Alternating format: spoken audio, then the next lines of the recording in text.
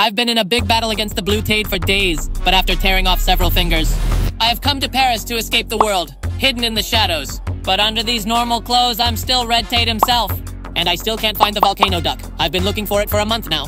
The posters I stuck up around the previous city were no good, so I brought even bigger ones. I hide again under my disguise, and I started sticking them all over the place. People started to look at them. I approached. Have you seen that duckling? Leave me alone, red person. I'll go home without finding it, but that's when it hit me. My house keys are missing.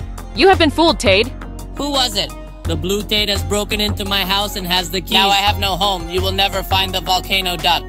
At least you can help me by watching Volcano's video clip by clicking here, because I have it in my hands.